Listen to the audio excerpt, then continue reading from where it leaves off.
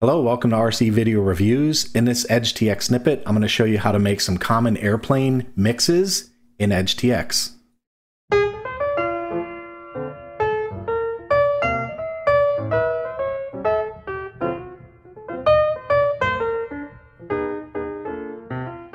It doesn't seem to matter how many videos I make when it comes to mixes. Somebody always has a mix that's a little bit different than what I show. So in this video, I'd like to show you a couple of different techniques so you can learn how to make your own mixes. I'm going to show you a couple of very common ones. Feel free to borrow them. But the main thing to pay attention to in this video is the techniques that I use to create the mix. If you can pay attention to those and grasp those concepts, then you'll be able to make any mix you want. So let's get started. I'll give you a quick little rundown on what's going on this little airplane model that I have, and then we'll get into the mixes. First off, I've got a very basic model configuration. I've got my ailerons set up. Notice how I've got ailerons moving. So ailerons there, elevator up and down here. Rudder is on the left side, so I've got rudder. No propeller on this one, but my throttle is still this stick. And I also have flaps. So check out my left slider. I'm going to activate my flaps, and you'll see the flaps move right there. So there are my flaps. When my slider is all the way up, the flaps are level with the ailerons. And then when the flaps are fully deployed, the left slider is all the way down, and that puts the flaps all the way down. So that's my basic configuration. Now I'm going to show you the mixes that we're going to cover in the video. I have my mixes assigned to a switch. So if I turn SG up or away from me, all the mixes are disabled for the different things that I've set up on this radio. When I pull SG toward me, now all my mixes are enabled. So the first mix I want to show you is a real simple one. That's an aileron to rudder mix. You would use this if you have a coupling issue. And if your rudder always needs to be used in order to keep a coordinated turn on your plane, and you want to add a little bit of a mix to cheat, you can do this mix. So notice what will happen when I make a right-hand turn. This aileron will go up and the rudder will go to the right. So here we go with a right-hand turn. Now notice this aileron goes up, this aileron goes down, and see how my rudder is moving to the right. Okay. Now, if I make a left-hand turn, this aileron goes up, this one goes down, and my rudder goes to the left. That's a very common mix on airplanes like, say, a Piper Cub, because they need rudder in order to make the turn. And the other thing that's very common about this one is that you'll notice that the rudder moves equidistant from center based on which direction I'm making the turn. Not all your mixes do that, and we're going to cover some of those techniques later. So let's cover this mix. Let me explain how I did this mix in the radio, and then we'll move on to the next one. Whenever I'm working on a mix, the first thing that I always ask myself is, what is the thing that needs to be corrected? So in this case, the rudder needs to be corrected because when I make an aileron turn, I need that adjustment to occur on my rudder. If I'm not, and guys, this is a cheater mix. So please don't leave a comment saying, well, you should learn how to fly a rudder. That's not the point. The point is about learning how to create mixes, okay? That's what the point is. So in this model, what I'm going to do is focus on the rudder itself. So notice on mix line number 4, I've got rudder enabled at 100%. That's a standard mix line.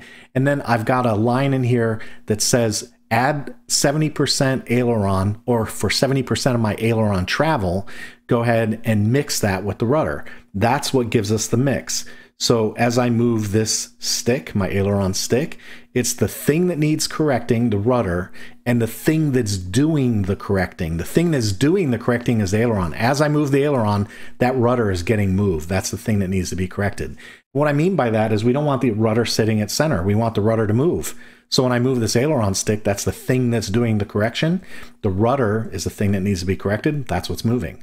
Now, regarding the percentages, you have to tinker with this. I can't give you a formula for this. All I can tell you is this is what works for my model. So in my case, my rudder is set up at 100% movement, and my ailerons are set up at 70% for the mix value on the rudder. And then also notice that the final entry in this line is SG down. What that means is if SG is down toward me, then this mix is active. If SG is away, you notice how that line turned white? That mix is no longer active. See, my rudder doesn't move anymore with my aileron.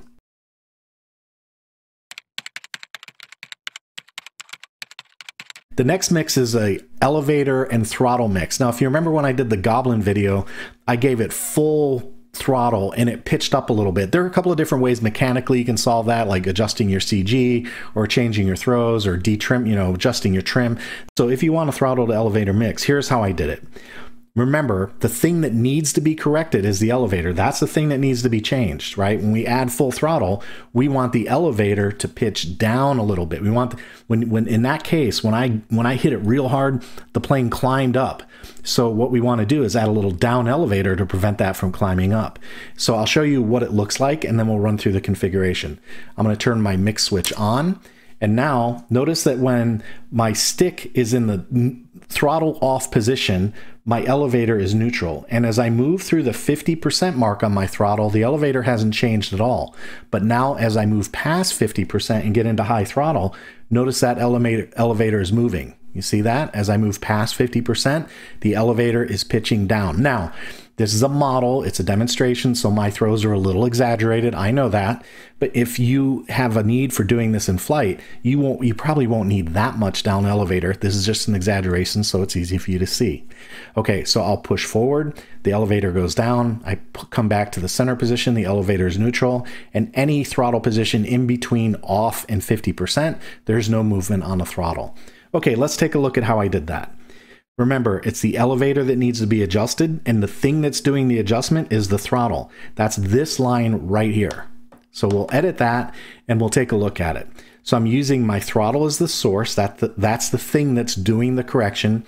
I have my weight set at 20% and my offset set at 0, but notice the differential down here is at 100.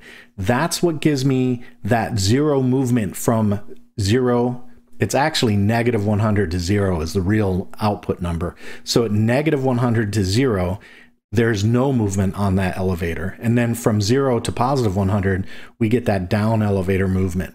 That's accomplished by using the differential. So I used a differential of 100%, and that means the only time that this mix takes effect is from 0 to positive 100. And I'm using a weight of 20. If I wanted less down elevator here, I would simply reduce that weight a little bit. So I can reduce it, say, to 6. Now it's just a very small amount. You can probably see it with my, I don't know if you can see it at all, but it is moving. Yeah, you can barely see it right here on the elevator side, but it is moving. So again, I used a higher value just in order to exaggerate the movements and make it easy for you to see on the video. So there, we're back to 20, and now you can clearly see that elevator moving as I move my throttle stick, okay? But it only pitches down, it doesn't pitch up. Okay, so that is a throttle to elevator mix that you can make in case your plane has a tendency to pitch up and you can't seem to correct it mechanically. All right, let's get into the final mix.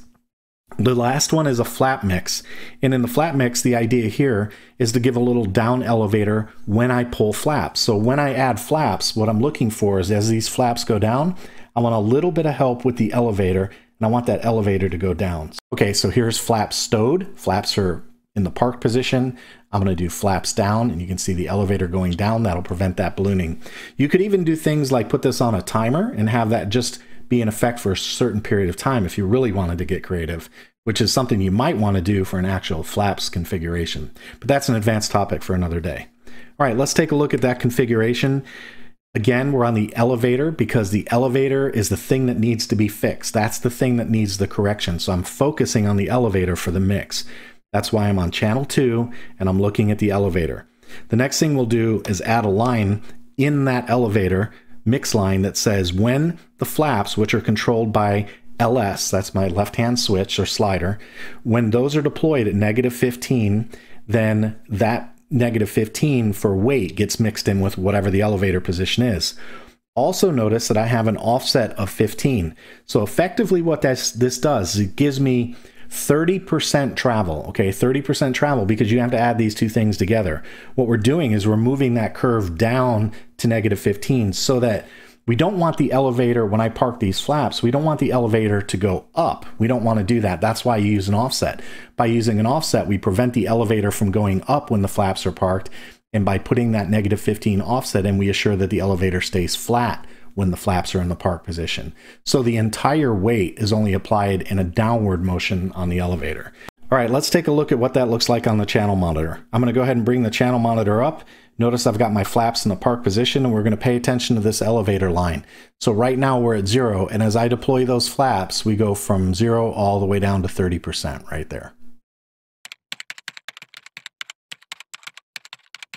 Since you stuck around to the end, I've got a little bonus material for you. You might have noticed that in the mixer, I didn't use inputs for everything. I used the LS hardware knob in this mixer. I did that for a reason, and the reason is because I wanted to show you this. On my input screen, I didn't define a flaps input. I could have easily created an input with flaps, put a number in there, and assigned the left slider as the control mechanism. The reason I didn't do it is because I wanted to show you why you use inputs and mixes. In this case, any adjustment that I want to make to my ailerons, elevator, throttle, or rudder, I can do that here, and this value gets fed into the mixer. So any value that I make a change on here, anywhere I use aileron as an input source will be applied in the mixer, okay? Now, if you look in the mixer and you notice that I've got LS here, I've got LS here, and I also have LS down here. Well, the reason for that is because in this configuration, these two flaps are on different channels. So I've got flaps on channel 6, and then I've got flaps on channel 3. That's where my flaps exist in this configuration. And then in my mixer, I added LS, or the hardware switch, as a percentage value for my elevator flaps mix. Here's the thing, if I make any changes in this configuration, either to this percentage or this percentage, notice how they're off. That one says 30, that says 25. You're setting yourself up to have differences in your configuration. So watch flap 2. See how that reads 50% and flap 1 reads 60%?